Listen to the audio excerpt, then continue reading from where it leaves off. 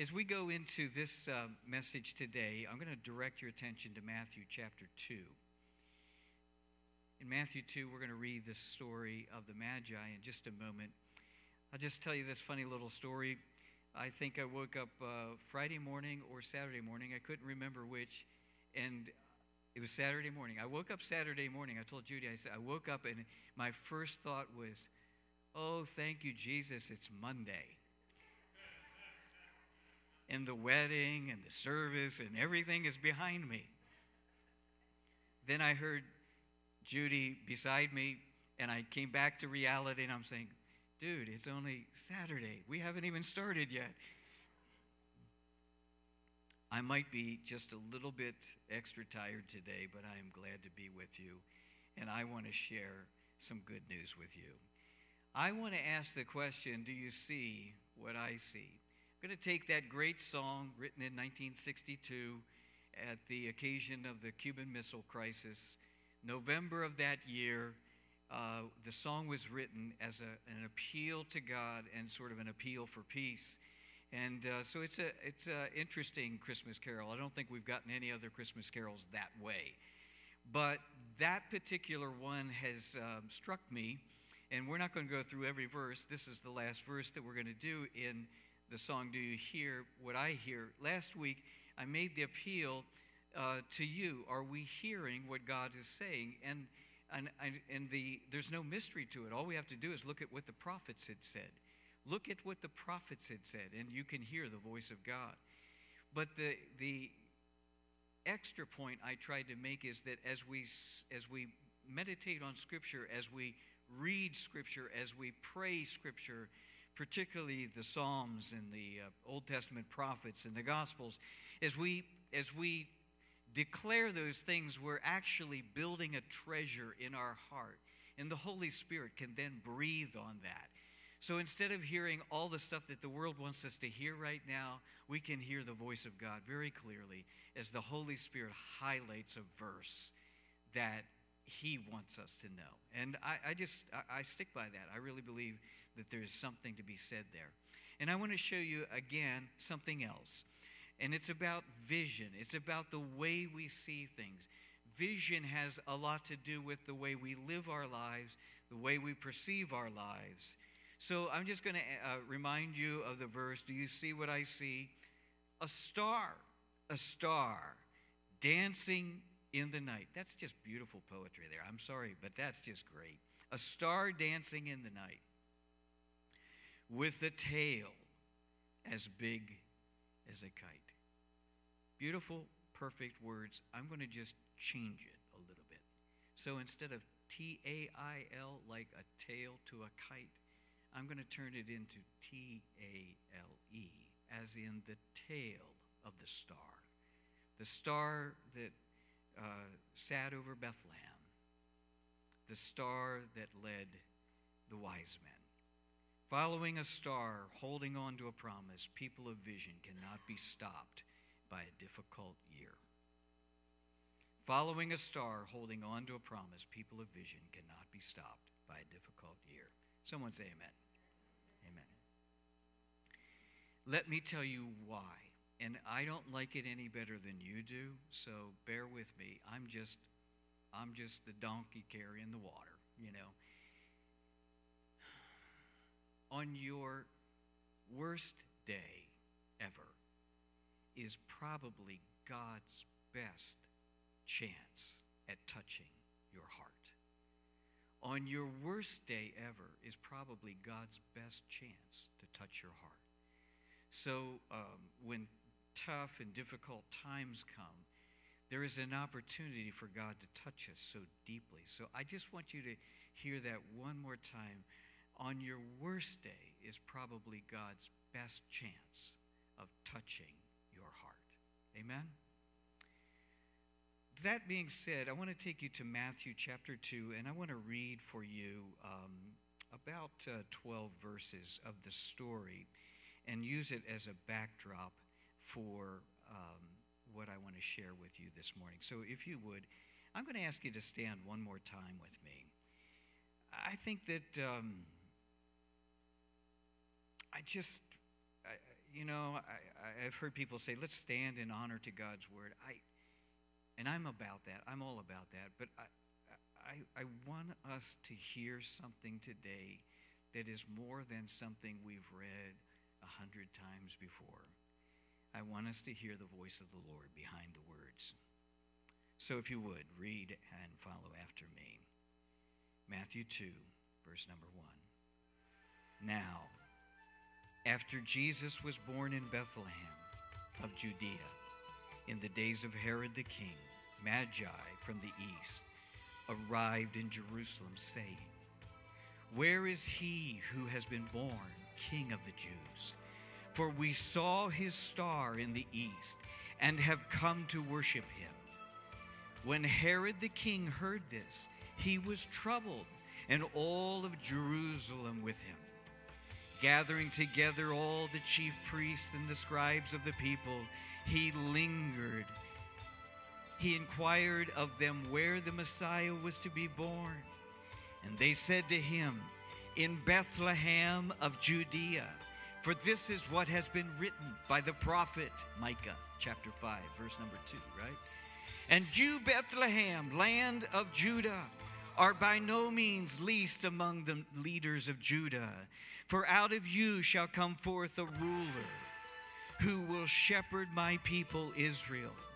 And then Herod secretly called the Magi and determined from them the exact time the star appeared. And he sent them to Bethlehem. And he said, "Go and search carefully for the child. And when you have found him, report to me so that I may come and worship him too." No, he was going to kill him. After hearing the king, they went their way, and the star which they had seen in the east went on before them until it came and stood over the place where the child was. When they saw the star, they rejoiced exceedingly with great joy. After coming into the house, they saw the child with Mary, his mother, and they fell on the ground and they worshiped him. Then opening their treasures, they presented to him gifts of gold, frankincense, and myrrh.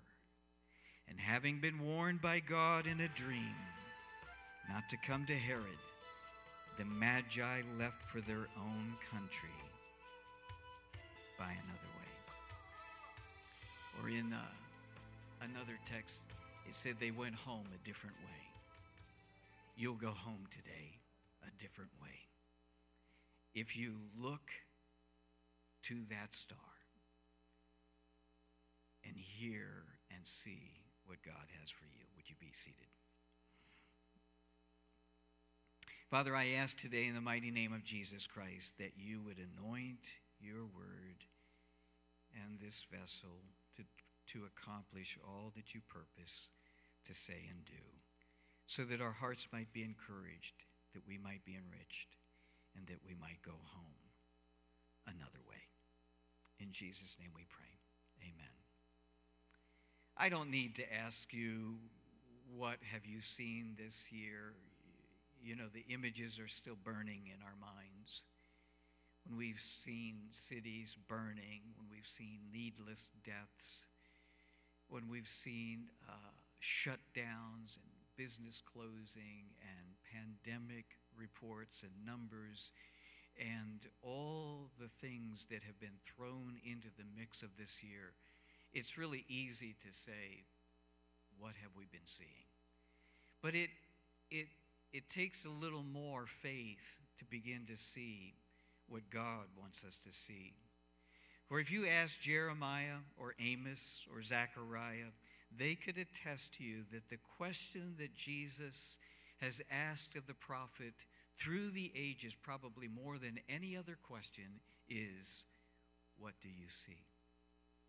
Because what you see determines how you will live, how you will respond, what you will do. Jesus, I say Jesus because in the Old Testament we find out in the New Testament, the Old Testament prophets were guided by the voice of the Lord, and it was Jesus who was guiding them and directing them. The question he asked most often was, what do you see? And then it it appears again, actually in the New Testament. And, you remember the one particular blind man that Jesus anointed his eyes with clay. And he asked him, "What do you see?" And he said, "I see men walking like trees." What does that mean? That means that he's starting to see something, but it's not clear. And so what does Jesus do? He prays again. And then he says, "What do you see?" And the response is beautiful. I mean, a hug and love and worship. Jesus healed that man that day. So I'm going to just ask you if you would consider hearing this question today. Not what have we been seeing, but what do you see? Because what you see often will determine how wonderful God can be to you. If you can't see past all of the circumstances and the image and the media, social media, and all the things that are in front of you, if you can't see past that, then God cannot be as wonderful to you as he wants to be. Because you get stuck with just the senses from the eyes, the ears, the nose, everything, our touch, the five senses. We stop right there. And so I just want to ruin your day and just tell you this. Everything you see right now in this room, online, anywhere, everything you see, according to the scriptures, is temporal. Everything you see is temporary. Well, when I see people, of course, they have an eternal soul. I can't see your eternal soul. I see your outer man, your body, what you wear, your earth suit, someone called it. What you wear. I can see that and know behind that there's an eternal soul. But I just want you to take a moment and say, I'm not asking you to disregard everything you've seen throughout this year, but I do want us to just put it into perspective. Everything, literally everything you can see with your eyes is temporary. That's not like a winning statement, but it's a truth. It's an eternal truth. So seeing when the Holy Spirit, when God speaks to us and he says, "What do you see?" He's asking you to see something beyond what you're seeing. He's wanting you to see something eternal, something that is deeper, so much deeper than what your eyes meet when our eyes connect. For example, and I'll use Abraham today as the best example I can think of, as someone who had to learn to see something that he could not see. We call Abraham the man of faith, the father of faith, and I think rightly so. In Hebrews, certainly the writer of the Hebrews regards him as such. I just want you to know that he was a man just like we are men and women, and he had to learn what we have to learn. So I'm going to take you to just one little snippet of his life. In Genesis 15 and verses number 5 and 6, Abraham had a promise from God for his son, and he and his wife were aged and unable all of their married life to have children. But God does something in his 75th year, which was to give him a promise. It's found in Genesis 12. And in that promise, he said, "I'm not only giving you a son, but I'm giving you a multitude. And out of your loins, out of your body, there will be a child that will bless the entire world."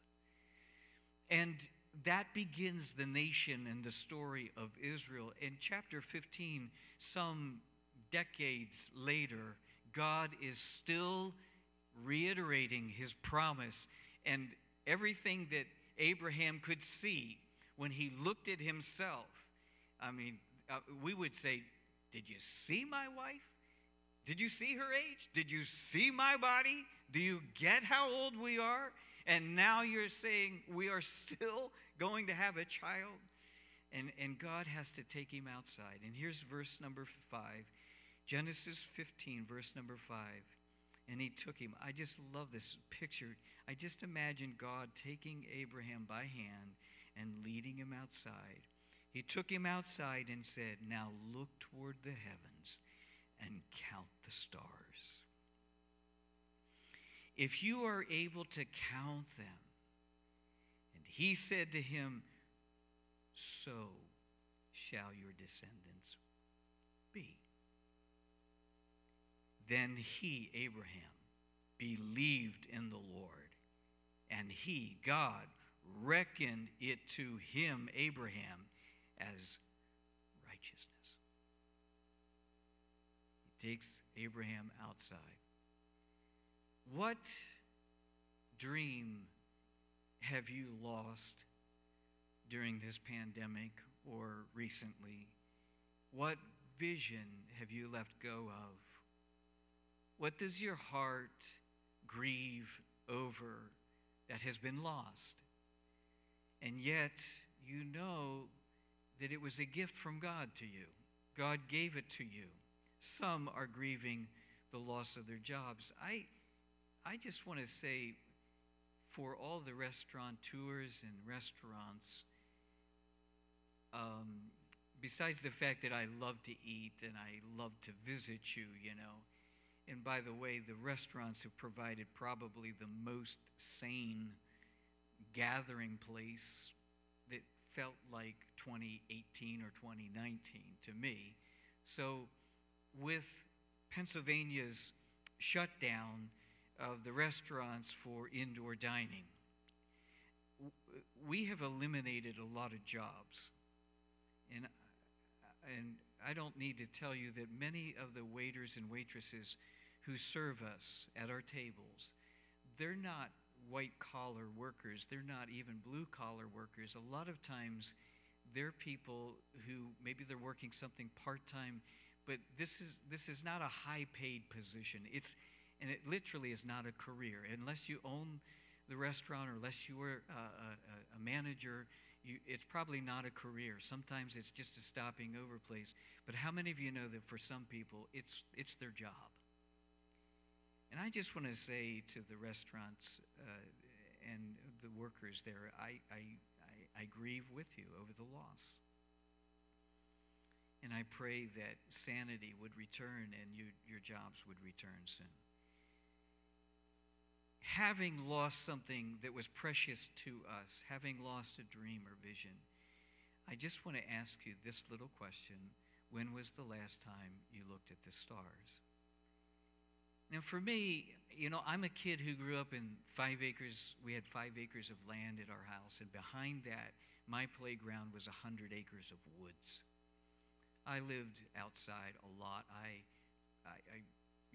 spent a lot of time in my childhood outdoors in the beauty of nature. I learned a lot of things there and had a lot of great memories there. But you know how sometimes when life just gets really busy and we go from building to building, from room to room, and we're kind of sequestered, and then it gets colder out, you do want to just kind of dash from your house to your car, and from your car to the building, and from your building back to the car, and back to the house, and then back inside. You just want to avoid the outdoors a lot, But if you've lost your vision, I'm just challenging you to look for a clear night and walk outside and look at the stars again. And you can know this for certain, that those stars that you stand under are the same ones that Abraham stood under. And the same God who spoke to him will speak to you. It's just life comes and goes and those stars remain. Life comes and goes, and seed time and harvest and the cycle just continues. And it's all supposed to reflect to us the faithfulness of God. He opens his hand and feeds every living thing in the world outdoors. He feeds everything. And he has provided for us a way to feed ourselves. But we still count on his goodness to send us rain, to send us sunshine. And God is faithful, season after season. And they do vary. Some years, lots of snow. Some years, little snow. Some years, lots of rain. Some years, a little rain. But I want you to just be challenged that the next clear night that we have, which may not be tonight, stand outside and look at those stars and be reassured. In my life, my Abraham was my dad. My dad was my Abraham. He was the one who represented stability and faith and determination and an understanding that God would somehow provide and get us through. And Christmas after Christmas and year after year, my dad worked very hard to see that we had all that we needed. And I never missed a meal or worried about the mortgage or any of those things. He took care of it all. It was all done. Let me just use him as an example before we return to Abraham, because I fear sometimes that when I mention Abraham, that we put him on such a pedestal that we can't see him being a normal man. And sometimes there's this disconnect. When we look at the heroes in the Bible, the heroes of faith, sometimes they're just so larger than life that it's hard for us to relate to them. So I'm going to ask you if maybe you can relate to my dad. So maybe it's the Christmas season, but I'm especially missing him for some reason right now. But let me just tell you that his name is on the sanctuary doors across the hall. The Richard S. Cline Sanctuary was named after my dad. He was a founding elder, original elder in the church. But he was a man of faith, a very simple man, and he didn't speak often. He was not at all outgoing. He was pretty much shy and had a lot of common sense.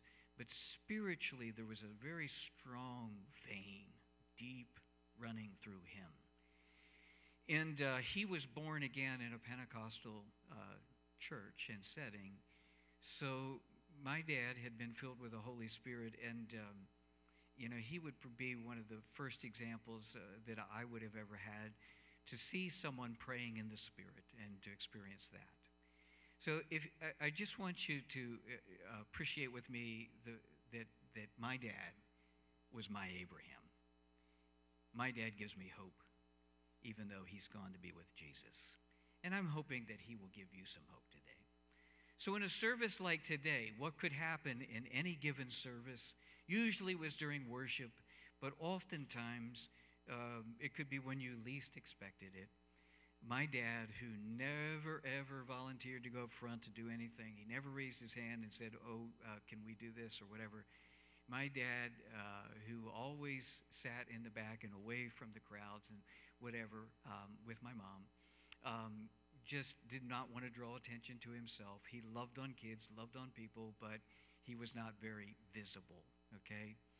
But sometimes in a service, much like this one, you could just hear a little stirring.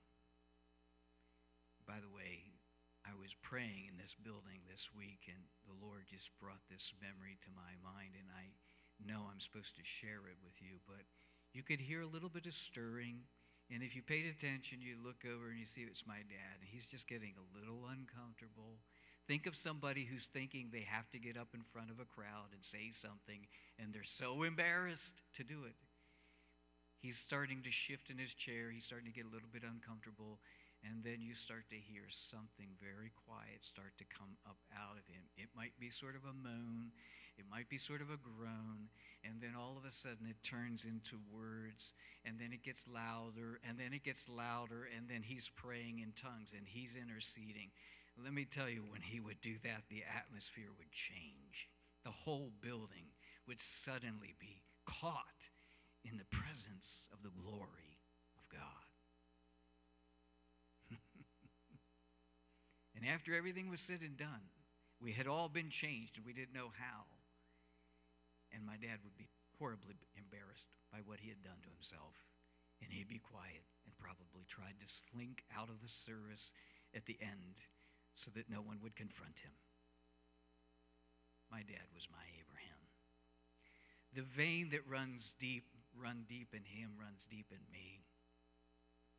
And so that spiritual heritage goes all the way back, and it does to you too. No matter where you joined Jesus in this journey, if it was recently or after 3 or 4 generations, when you come into Christ, the vein goes all the way back to Abraham. He is our father of faith. Abraham was taken outside, and he's to look up at the stars. And then God says to him, can you count those stars? You just can't. Not with the naked eye.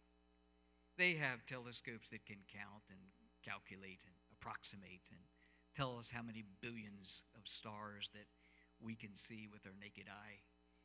But the point is this, that God wanted Abraham to look up. He wanted him to see something that was from the heavens. He wanted him to to look away from his body, to look away from his age, to look away from his wife and his circumstances, and just look to God. Abraham, can you see those stars? And maybe today you're able to look and see the lights on stage. Just look at them for a moment and imagine that they are stars. And know that God would say to Abraham, if you can count all those stars, I want you to know that your descendants will be like that. This is 25 years after the promise was given to Abraham. And something happened in that moment, and Abraham became convicted in his soul that God was faithful, and the promise was good, and the prospects looked bleak, but his faith grew strong. If we were to turn to the account in the book of Romans, in Romans chapter 4, and read the same thing, it says that under that starry sky, Paul the apostle says that Abraham believed God and he grew strong in faith. In other words, he was quickened by his faith. By looking at that, he began to look at the stars and not look at his body and his circumstance and his situation. And by looking at that, he began to believe in a God who calls into being the things that don't exist. He's the guy who shuts and no one opens. He's the guy who opens and no one shuts.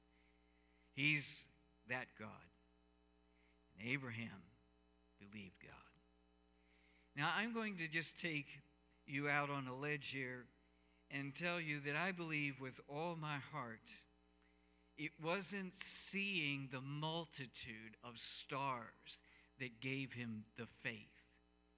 I believe he saw one star. All he needed was one star.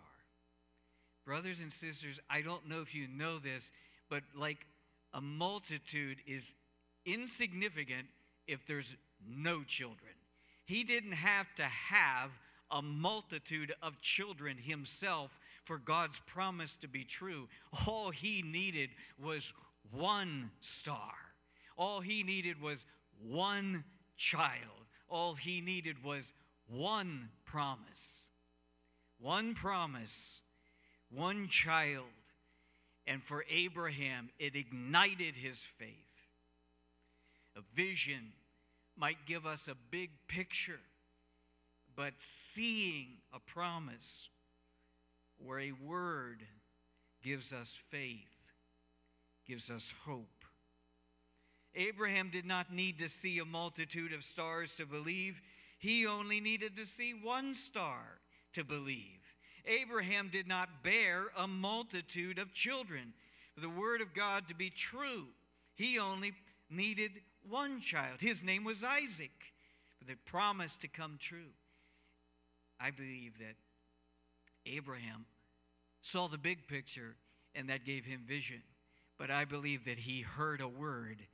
He saw one star, and therefore he began to believe God for one child. One child. Let me just take you fast forward into Jesus' days. In front of him is a multitude. There's 5,000 men. They didn't count women and children, so let's just go with 15,000. Let's just double the men, make it 10,000. Let's just double or add to that one child each. You know they had more than that. But let's just say there's 15,000 people in front of him. And Jesus walks over to his elders and he says to them, he says, hey guys, I feel really bad because these people have stayed and listened to the word of God long, and it's late, and they're hungry and tired and weak. Some of them didn't eat on their journey here. I'm concerned that if we send them home with nothing to eat, some of them will die on the journey home. So let's feed them. I wish Stephanie's watching online today. I wish Stephanie was sitting here, because I would look at her and then say, Stephanie, I've never done that to you. But anyways, could you just imagine Jesus turning to his disciples and saying, you give them something to eat? Yeah. So they come back to Jesus and said, okay, here we have inventory of food stuff right now. It's 5 little loaves and 2 small fish. And Jesus says, good, feed them. And you and I have to go like, what planet did you come from, Jesus? I have no idea what you're thinking right now. See, for Jesus, he didn't need to see a warehouse full of food before he fed them. All he needed to see was 5 loaves and 2 small fish. That was enough.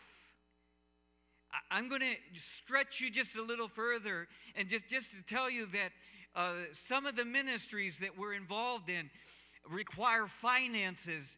I've asked you for an offering for Stephen Curry in Holy Land Missions. But think of New Hope Ministries. Think of Medard House.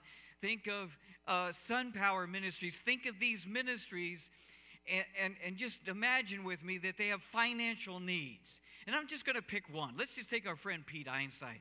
And let's just say that Pete Einstein came to me and the rest of the board, and he said, I have an opportunity, and all the doors are open. We just need one thing. And we say, okay, what is that one thing? All we need is $1 million. I'm going to just tell you that $1 million is still a lot of money. $1 million is still a lot of money to me. And I don't need to see a bank full of money. I don't need to see dollar bills coming into the coffers. I don't need to see people of wealth and resources coming to gather around. When God has given me a word and we need to believe him for $1 million, I don't need $1 million right now. I just need the first dollar. I just need that first dollar to believe God that the rest of them are coming. Now, I know that that doesn't fit budgets and it doesn't fit arithmetic, and it makes boards crazy. I know that. I get that. And by the way, don't worry, there's nothing facing us like that right now, but I'm just using it as an example. Jesus saw a multitude. He wanted to bless them, but he didn't need to see grain fields standing and harvesters waiting. He just needed 5 small loaves, 2 small fish. Put it in front. I'm going to suggest to you that that's exactly what happened to Abraham. Abraham didn't need a multitude of stars to believe God would bring a multitude of sons from his loins. He only needed to believe that God would bring him one son, and that one son would be the beginning of a multitude. I hope that I've made sense there, because really I'm asking you today, what do you see? You've lost your hope, you've lost your vision, you've lost your dream or whatever, but I'm asking this, what do you see? Do you see a problem? Do you see an opportunity? Or better yet, do you see past the problem to Jesus? Lifting our eyes unto Jesus, who is the author and the finisher of our faith. Stop looking at what everybody else is looking at today if you want to see what God wants you to see. If you look at the same thing that everybody else is looking at, you're going to have the same fear. You're going to have the same lack of courage. You're going to have the same response that everybody else is having. You have to look past the problem. You have to look past the giant. You have to look past the multitude. You have to look past all that and see Jesus.